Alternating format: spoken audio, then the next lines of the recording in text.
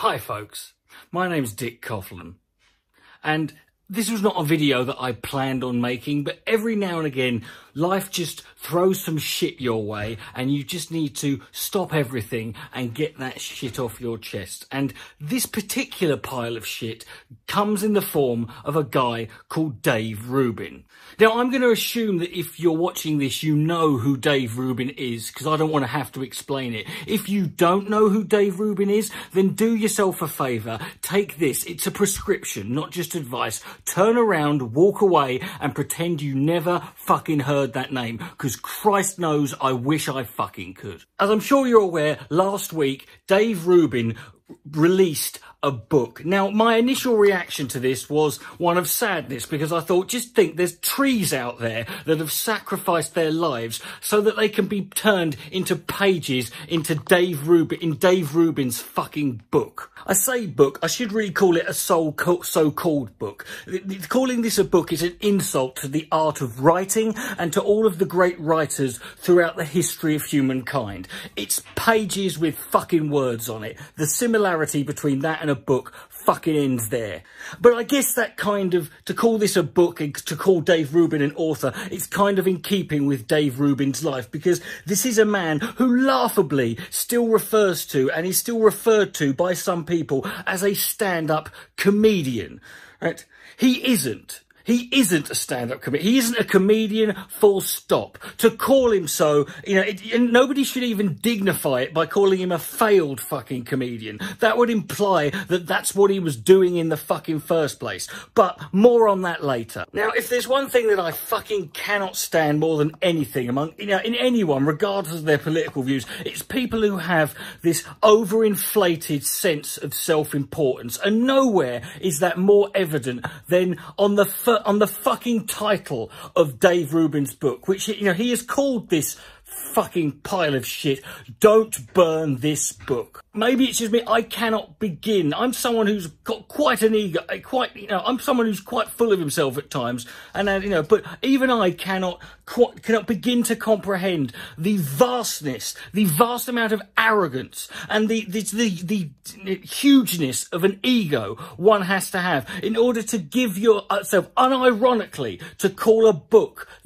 you know, give it that title, Don't Burn This Book. Now, last week, during a live stream, I was asked by the people who were there reading it, I was asked, would I consider reading Dave Rubin's book and then doing like some sort of response to it. Now, my initial response was no, for several reasons. One, I didn't want to have to buy a copy of Dave Rubin's book. That would mean that you know, regardless of what I'm doing, that would mean I'm giving him money. I don't want to give a single penny of the little money I have. You know, I don't want any of it going to funding or fueling his career or his lifestyle. But also, the other reason is I can think of many things I would rather do with my free time, which is, you know, including but not limited to spending my time locked in a darkened room, removing my testicles with the wrong end of a fucking wooden cooking spoon. But then what happened was I thought about it, and I said to my audience, well, however, if any of you, or if someone could find a website that had a download, like a PDF document download of his book that I could fucking get for free, then okay. Within minutes, several people in the chat were posting links to websites they had found, and before I knew it, I had myself a free copy of Dave Rubin's book, Don't Burn This Book. You know, a title which does kind of lose all meaning, in all fairness, Dave, if you're going to offer it available as an ebook. Unless, of course, you're suggesting this, because no book, I can imagine, is so controversial, is so groundbreakingly taboo-busting that, you know, that people would start setting fire to their Amazon Kindles or iPads. Just as thought there, you know. Now, obviously, I'm going to be coming from a place where I already hated Dave Rubin, and you might be someone who's a fan of Dave Rubin. And that's fine. It's not my fault your mother fucking drank varnish when she was pregnant with you. But that's not your fault, okay? Right? But the fact of the matter is, let's start with the fact that this is a book that Dave Rubin announced that he was going to start writing several years ago. So he's had several years to work on this. This is his big tome. This is his big political statement. And what has he come up with? What has he produced in that time? 256 pages. Right? 256 fucking pages. But that's only if you get the actual paper copy, right? If you get the hardback paper copy that's actual real IRL paper, if you get that one, if you get the fucking PDF document that I've got, it's got 189 pages. But it hasn't even got that, because that 189 pages includes the fucking front cover, the contents page, the fucking publisher's bits and pieces, you know, fucking quote. It even includes the dedications page, which Dave Rubin, for some reason, has just put for Ben Affleck in. Again, the ego of the man. He thinks that Ben Affleck... I don't even know if Ben Affleck... I'm pretty sure when Ben Affleck hears, or if Ben Affleck has heard, that did you know that you've been... You know, Dave Rubin... Right, he's sarcastically throwing shade your way, Ben, by dedicating his book to you. Ben Affleck's response was probably, who in the name of Satan's portion is fucking Dave Rubin? To which the person who told Ben Affleck about that was, fucked if I know, man. Yeah, that's great. Let's carry on with our lives, shall we? And the amazing thing is, even at less than 189 pages, which I can plough through in a good 2 shits would fucking would be able to get me through that, right? Even then, this is still a book that is fucking mostly padding. And then let's not forget the fucking page that's called Praise for Dave Rubin. Now, with all these quotes from people sort of bigging him up, including people like Ben Shapiro. You know, Ben Shapiro, you know, the same guy who said to Dave Rubin's face on a live interview that, you know, that he likes Dave, but he finds his homosexuality to be disgusting and sinful and abomination against God, so he would never want to hang around with or go to his fucking partner's wedding, or even go and have dinner with him, right? Particularly if his kids are around. That's a guy who you fucking gave credit to. He's got a quote from Larry King. I wonder what Larry King thinks now after his recent fucking bitch-slapping Dave around. Right? It's got one from Peter Thiel, who's a guy who fucking owns PayPal, and then he's got one from Tucker Carlson that says, Dave Rubin is one of the bravest and smartest people I know. Which sounds good until you realise it's Tucker Carlson. He probably doesn't know that many people. But the quote that's amazing, the quote that he's most proud of, and you know this because it's at the top of the front cover, it's above the title of the book, is from Jordan Peterson, which says, Dave Rubin is topical, engaging, personable, and above all, reassuring. Wow! Fucking reassuring and personable. Well, I can't fucking wait to read this book. This must be... Can you imagine how outrageous and fucking shocking and controversial this book is going to be? Don't burn this book. It's very reassuring. That's not the fucking... How can you not fucking... The Rock was called the most electrifying man in sports entertainment. It wouldn't have fucking been the same if he called, I'm the most polite and reassuring man in sports entertainment. It wouldn't work, would it? Who wants to read a book? What kind of book that is supposed to be so controversial that you're going to want to resist the urge to burn it is, you know, do you sell on the basis that the man who wrote it is very personable and polite and reassuring? You cunt. Now, at this point, I do need to make it clear, I still, at the time of recording this, have not actually read the entire book yet. In fact, I'm going to be straight with you. I'm going to keep it 100. I am barely into double-figure page numbers at this stage, right? I think I'm on like page 11 or 12. In fact, the point I have stopped reading, and the point because I haven't gone any further, is sentence 2, chapter 2. That is the point that I stopped reading. In fact, it's been almost a week since I fucking stopped reading it. I was gonna fucking just explode because I was so full of fucking energy after reading that. I thought, no, I need to calm down and relax. So I went for a walk, right? And I just went for a long walk just to chill myself out. And I came back, looked at my fucking app, which I have a step counter on my app, and I had done nearly 22,000 steps. To put that in perspective, that's nearly 12 miles. I just walked 12 miles that's nearly half a marathon on what? Fueled by nothing but hatred and fucking loathing for Dave fucking Rubin. This fucking... this drippy little IRL Terence and Phillip looking fucking coconut headed fucking fart box face shitbag. Now, the reason I stopped reading at this point is because I could not believe what I read in that second sentence of chapter 2. I was gobsmacked. Like, the very idea that these words, Dave Rubin wrote these words down on purpose, and then, after having spent several years on this, thought, yeah, that's fine, that'll do, and then sent them off to be published, right, by a publisher, and then to actually charge money. To charge people money to buy this so they could read this fucking sentence, right? And you're probably sitting there, well, aren't you kind of making Dave's point? Because you're admitting, yes, I admit it, Dave Rubin wrote something.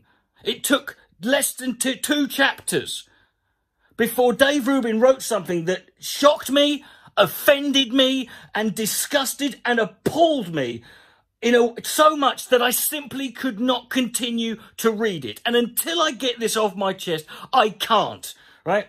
I'm going to read the first 2 sentences of chapter 2, right? So just brace yourselves, okay? Just brace yourselves, folks, right? Strap yourselves in. This first sentence, they say that the first step to recovery is admitting there's a problem. Is that what Jordan Peterson told you? Sentence 2. This, therapists believe, is crucial because denial ain't just a river in Egypt.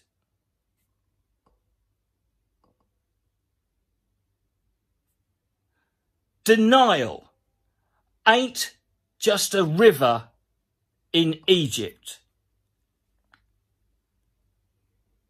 Seriously? Denial ain't just a river in Egypt? Now, folks, I can handle reading books and manifestos that are full of shitty, bad politics. I've read Mein Kampf.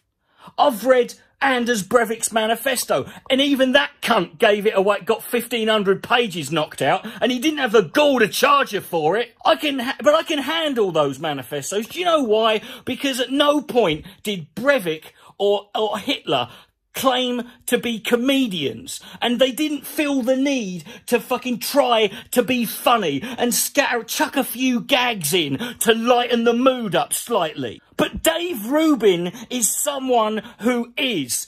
And he wrote, this is a guy who claims to still be a comedian, this is a guy who is still referred to as a comedian, and he writes the words, denial ain't just a fucking river in Egypt. Now, you might not be aware of this, because I saw some people, when I mentioned this, who weren't, and I realised I'm coming from the perspective of someone who is a bit of encyclopedia, who's a bit of a fucking, a bit of an encyclopedia when it comes to fucking certain jokes, right?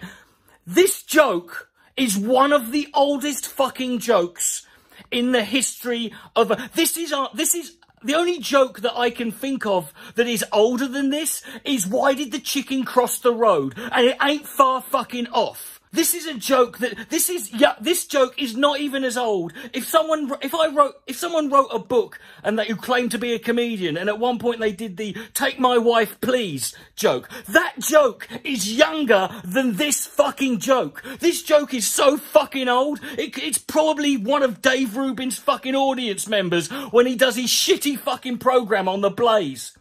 This joke, the earliest, it's one of these jokes, I can't even accuse him of plagiarism, right? Because this is one of those jokes that's so fucking old, right?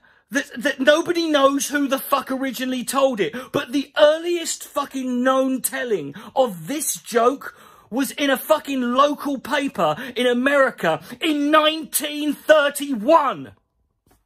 That's 89 years ago. 89 years. This is a guy who fucking sits there. Rubin likes to sit there and talk about how the left are destroying comedy. And you're there doing denial is a fucking river in Egypt? I've read lots of political, books by political satirists in my time. And if one of them, it doesn't matter how big a fan I was, if it was Mark Thomas, right, if it was anybody, if Stuart Lee did a fucking joke, like, Stuart Lee would fucking turn this into something else. But Dave Rubin's, that's the best he could do. You have the gall to sit there and criticise anybody. Once I remember you fucking tweeting, do you remember when comedians used to be funny? Really? Apparently 1931 was the last time. Now, you might hear some people say that Dave Rubin is not a very good stand-up comedian, and I would like to differ, because I've seen Dave Rubin standing up. When it comes to the stand-up part of that fucking job, he's one of the best in the game, my friend. Oh, I've seen him on his feet, sometimes even walking around. And I suppose it's a bit much for him to fucking expect him to come up with some original fucking material for this book that he has spent years writing. I suppose he couldn't have a chapter just walking around saying, so who here is gay? Are you gay? Are you gay? Anyone here gay? Who is? Give me a cheer if you're gay. That would have been, but then if he did that, at least that would have been self-deprecating and kind of vaguely fucking amusing. But instead he didn't. If I bought any comedian's book and a comedian who I like, if you're a this should be something that pisses off Dave Rubin fans. The fact that he fucking thinks that little of you. He's gonna put a joke in it that's nearly 90 years fucking old. And you're gonna fucking just take it and say, yeah, that's good. That's a book. This is a book people are going to burn. You think people are going to burn a book that's got material in it that predates most fucking forms of... It's pre-decimalisation. Jesus Christ, the fucking Nazis weren't even in power yet. That's how fucking old this is. The idea. And I shouldn't be surprised, but it's just the idea that this is a guy who fucking thinks, he thinks that's good. He thinks that is fucking, that is good material. He can't even be bothered to steal fucking jokes from some, he can't even bother to get someone to fucking think of anything else. He couldn't even find another joke that he could buy off someone in the years of writing this. And yes, I'm going to try and get through the rest of it. But this is where we're at already. Denial is a river in Egypt. You should be ashamed of yourself. And the fact that you're trying to equate bad reviews, as you said on Twitter, with literal book burning.